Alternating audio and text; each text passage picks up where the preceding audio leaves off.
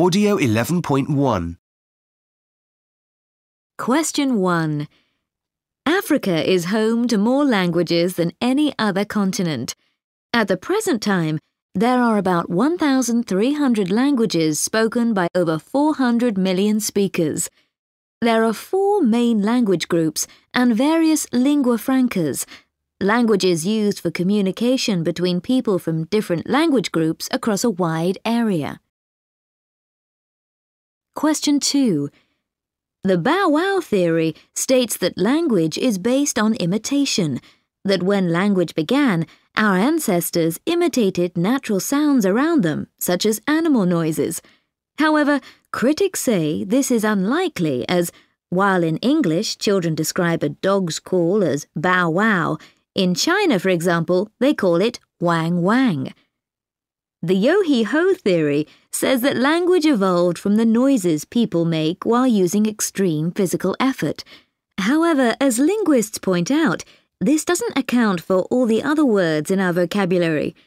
As yet, no linguists have described the bang bang theory. Question 3. The answer's logical. It's generally agreed that despite the fact that the brain was increasing in size, early humans didn't start using tools extensively until they started communicating using speech. The reason for this is that until this time, they couldn't use tools because their hands were being used for communicating in gestures. Question 4. Chimpanzees certainly don't have the intellect that humans do, but experiments have shown that they can be trained to work out logical connections and, in the right environment, acquire a vocabulary of up to 200 items. However, efforts to get chimps to speak have been a total failure. The reason they cannot speak is simple. Their bodies are not designed for speech.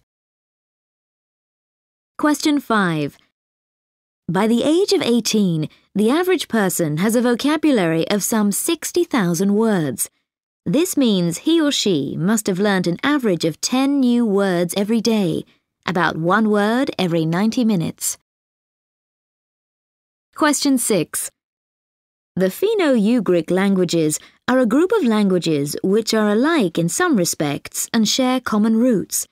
They're spoken in the north of Europe in Finland, Estonia, and parts of northern Sweden, and in one country in Central Europe, Hungary. Audio 11.2. 1. Can you think of a food which reminds you of your childhood? 2. Is there any ingredient you really don't like? 3. What foreign restaurants are popular where you live? 4. Which is the best region in your country in terms of food? 5. What's the best type of street food in your country? Audio 11.3. Whoever thought of taking day-old tortillas, frying them, and serving them with melted cheese, chilies, and tomato sauce? The answer is Nacho, or to give him his full name, Ignacio Anaya. The story goes that a group of women, the wives of US servicemen, walked into a restaurant in northern Mexico. It was the end of the day, and Nacho threw together a meal with the ingredients he had to hand. The customers were delighted, and nachos, as they became known, were quickly exported over the border into the United States. It just goes to show that no matter what ingredients you have, a tasty snack can be made. Who invented the kebab? It seems whoever you ask, they'll tell you a different story. From Greece to Iran, Turkey to India, everyone is claiming responsibility. However, it does seem likely that the kebab started out as a food for soldiers. While on duty, they would put meat on their swords and grill it over an open fire. Many kebabs today are still cooked horizontally on a metal skewer. However, the modern doner kebab, in which the meat is cooked vertically, is generally agreed to have been invented by Iskender Efendi of Bursa, Turkey. Whichever direction you have your meat cooked, it's sure to be delicious. Pad Thai is arguably the most famous dish to come out of Thailand. A simple dish of rice noodles and meat and vegetables, it's the dish that Thai restaurants around the world are judged on. In Thailand itself, you can find it in every cafe and street stall. Surprisingly, though, the origins of this national dish don't go back that far. Before the 1940s, Pad Thai didn't really exist. It was the Prime Minister of the time who popularised the dish in an effort to promote national unity and advance the country's economy and health. The recipe was rolled out across the country and street vendors were encouraged to make and sell it. It's not known who invented the recipe, although it has strong Chinese influences. Whoever invented it, though, it has undeniably become the national dish of Thailand in a relatively short period of time. Paella was originally an easy lunch dish for farm workers to cook in the fields near Valencia, Spain. Whenever I think of paella, I think of seafood, but this was not one of the original ingredients. It was made with rice, plus anything else found in the surrounding countryside, tomatoes, onions and beans, with some snails, rabbit or whatever. Traditionally, it was shared and eaten straight from the pan. Later, the recipes were refined and seafood was added, and there are now some 200 paella recipes in the Valencia area alone, with many more varieties in other parts of Spain and abroad. Audio 11.4.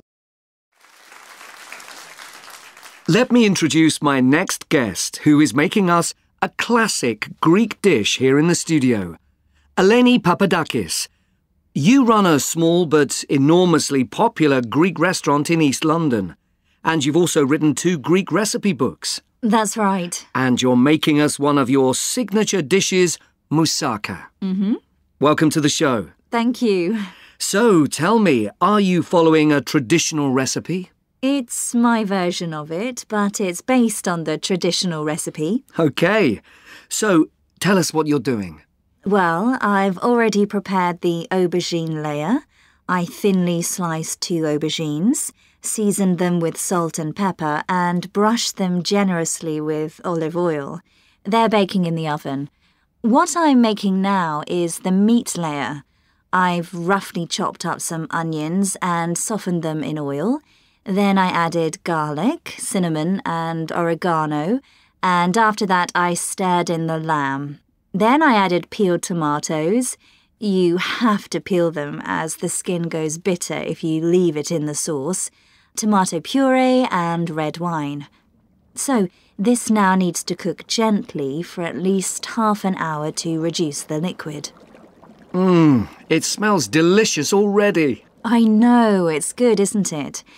Anyway, now I need to make the white sauce for the top layer. So I'm melting the butter with some flour, and now I need to add some warm milk and beat it in. How do you avoid getting lumps? I just beat it vigorously so they don't have the chance to form. OK, that's done.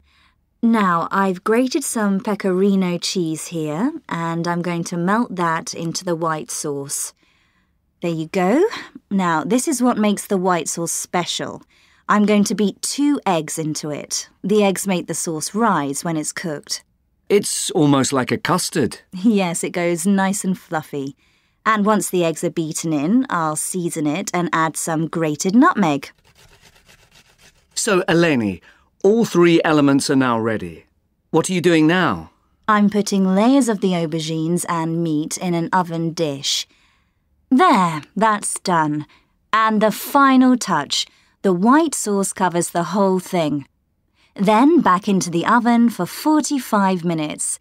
Some people like to sprinkle cheese on top and grill it at the end. Do you do that? No, I add cheese to the sauce. I don't think it needs any more. Well, I can't wait to try it. What would you serve with your moussaka?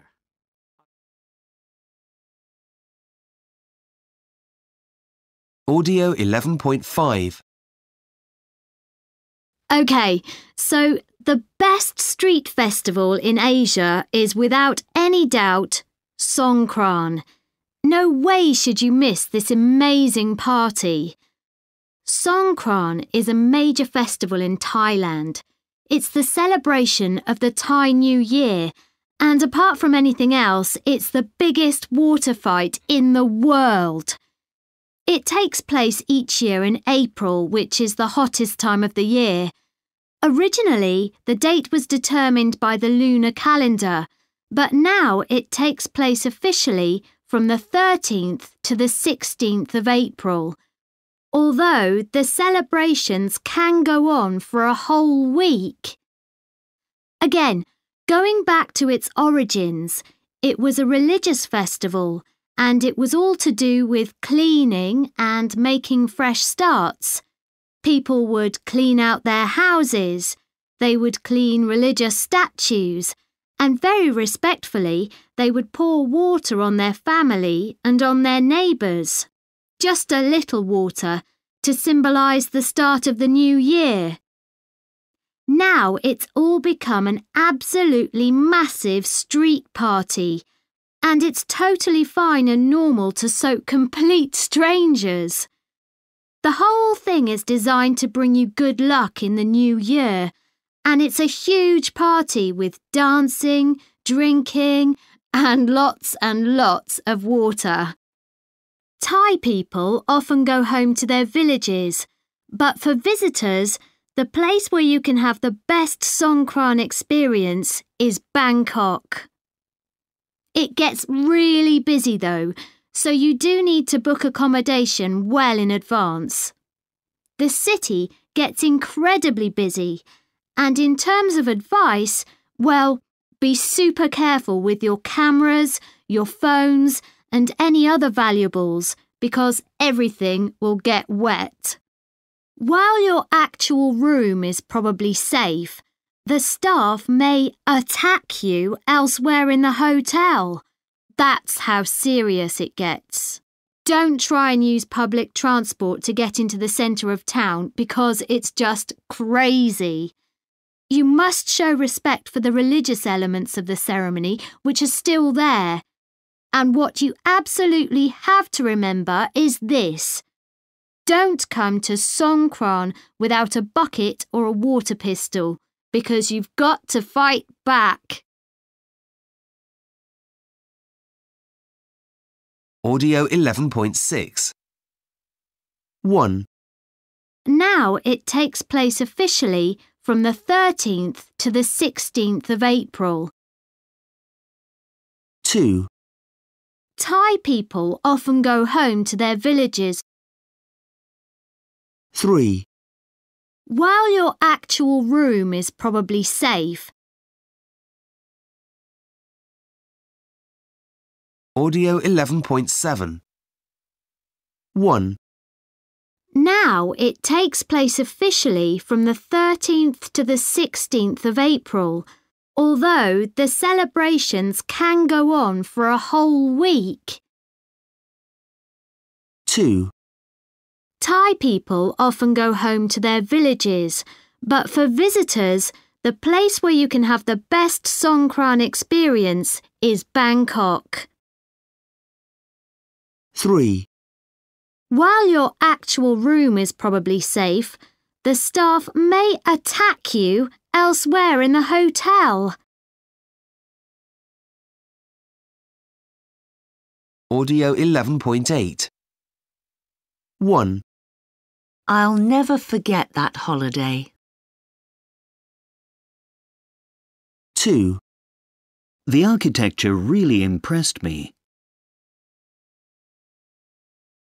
3, I never thought about the danger we were in.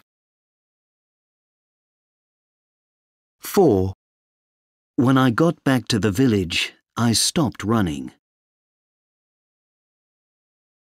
5, The food was the best thing.